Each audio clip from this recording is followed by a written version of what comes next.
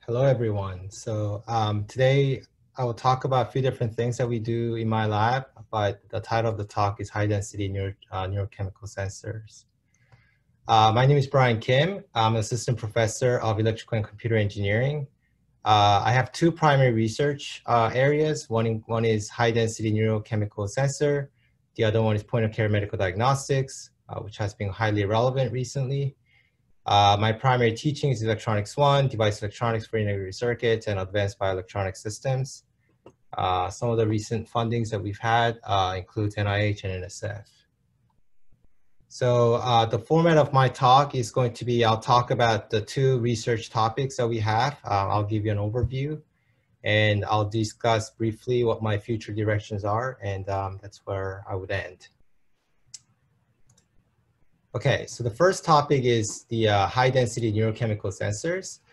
We are developing high-density neurochemical sensors mainly for two applications. The first one is to study the biophysics of synaptic transmission, more specifically to determine the fundamental mechanism of chemical secretion, as well as the pharmacological modification that can happen to this process called exocytosis.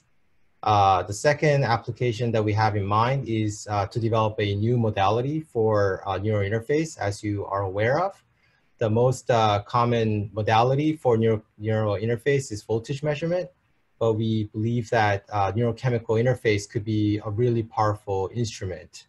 And of course, the application is brain-machine interface to help people with neuroprosthetics, including visual and motor functions. So to achieve high-density neurochemical sensors, the device that we developed is called Integrated Silicon Microelectrode Array.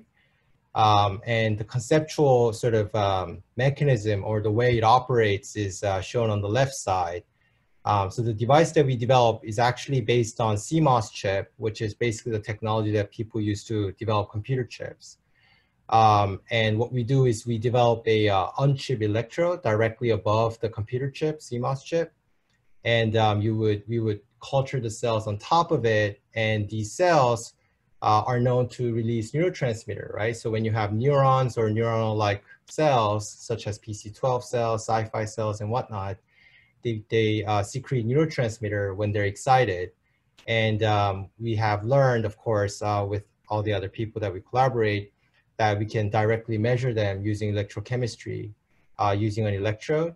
And the signal that is accumulated through these interfaces are going directly into the integrated electronics, where we can amplify and measure.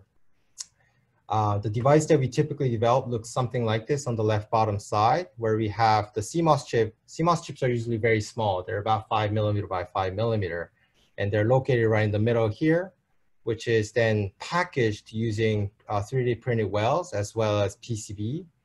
But if you focus and look at the middle of the CMOS chip, you can see something like this on the middle.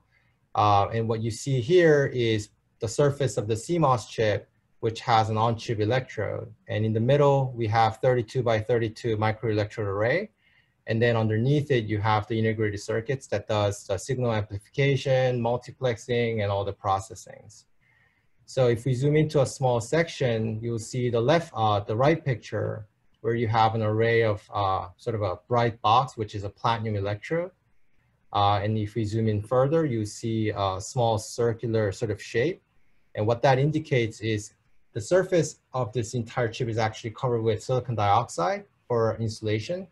But we can open up this small circle, which is about the size of the cell, for an electrode to be exposed. That's where we actually culture the cell and measure them. So this is an example of us using the device for neurochemical imaging. So on the left side, you have the device again, but then it's coated with all these small particles, and those are actually single cells. More specifically, PC12 cells that's known to release norepinephrine and epinephrine type of neurotransmitters. So we grow them directly, and once we do that, we can monitor it. And on the right side, you can see that you see sort of these bubble kind of shaped circles, and also here as well. And those are the cells that we have cultured. So some of them are directly above the electrode, and those are the ones that we would be able to measure the neurotransmitter secretions. So the application of this, as I said, is to sort of study the biophysics or even the pharmacological modifications of certain drugs. So this page shows a recent work that we've done to use this as a drug screening tool. So first of all, when you coat it with a PC12 cells, all these individual electrodes are measuring it. And of course, because you have dedicated amplifier per each electrode, all these 1020 electrodes are measuring in parallel. So this shows some representative traces of each electrodes. We can't show all 1024 because there are too many to fit in a single screen. But it's really nice to see these measurements because you can see that these individual spikes represents a quantal secretion. So when we learned synaptic transmission, these are mediated by a process called exocytosis, which is quantal release events. So you have a vesicle that releases a pocket of neurotransmitter, and it's quantal level. It's not continuous, but there's a level of secretion that you can achieve. And you can see a single vesicle release from these individual spikes. So we can heavily quantify the kinetics of individual release from single vesicle level. So what we've done with this device is to treat a group of cells using a popular Parkinson's disease therapy called L-DOPA. And we've monitored the effect of L-DOPA by comparing the same measurement from a control cell. So you see on the left side, this is the control cell, which has a moderate level of exocytosis events. But on the right type, you see that first of all, the spikes are much bigger. And secondly, they have a lot more too. So we can do quantifications and statistical analysis to it to reveal that individual pocket, meaning the vesicle size, actually have increased because of L-DOPA treatment. So this method is really powerful because it allows us to identify and characterize the therapy on molecular level in minutes. And this method took months to years with traditional methods in the past. The second topic that we have is point-of-care medical diagnostic. And this is highly relevant because nowadays, because of COVID-19. So real-time PCR is a diagnostic method or biochemical assay, which is really the best diagnostic method for many infectious diseases, including COVID-19, according to CDC. And also it's really useful for HIV, malaria, TB, you name it. This is highly sensitive and highly specific. And right now, if you go to a lab, a COVID-19 testing lab, more likely enough, this is the method that we'll use. The problem with this method is that it's very costly and the process is very complex. So when you look at recent work on people creating point-of-care diagnostic methods, they typically don't consider real-time PCR as a candidate. So they usually put their focus on creating new modalities, something new, right? But our goal here is to, rather than designing a new biochemical assay, to take the powerful real-time PCR and make it cost-effective, make it really simple so that people can actually use them. So this shows a conceptual drawing of a simple sort of a handheld device where you can kind of spit into it, and then you put it into our real-time PCR device that's completely portable, and it will tell you the results in minutes. So in order to reduce the cost of real-time PCR, we've been really working hard on open source type of platform.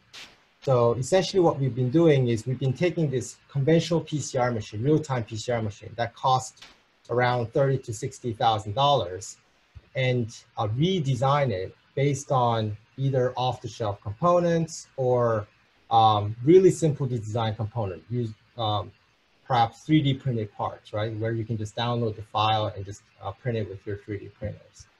So this is a design that we have come up with about 3 years ago. We've been making many different modifications to this because we collaborate with outsiders who tries to build this on their own. And we've been trying to help them to see if that will work.